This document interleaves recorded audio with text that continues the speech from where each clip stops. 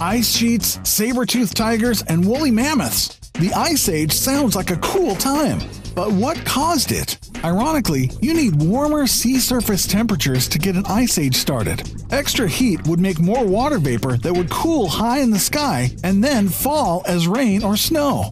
Lots of snow. But were the oceans once warmer? The Bible tells us that during the Genesis flood, the fountains of the deep were broken up. This coincides with geologic evidence of past volcanic activity. Dramatic eruptions released untold quantities of magma and steam into the waters that once covered the globe. Since water holds heat, even after it receded off the continents, those warmer oceans would have led to more snowfall. And that's how we can explain the way the Ice Age began. But for it to continue, the snow would have needed to stay frozen all summer long. The flood explains this too. Aerosols, tiny particles released from flood-associated volcanoes, would have reflected sunlight away from Earth, preventing the snow from melting.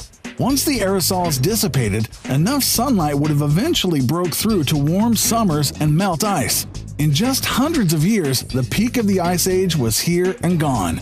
This cool time period that we call the Ice Age clearly requires hot oceans and volcanic debris, definitely caused by catastrophic events. Secular scientists believe that slow and normal processes, not a global flood, caused many ice ages over eons. But without a worldwide catastrophe, they can't explain the heat and aerosols needed for even one ice age.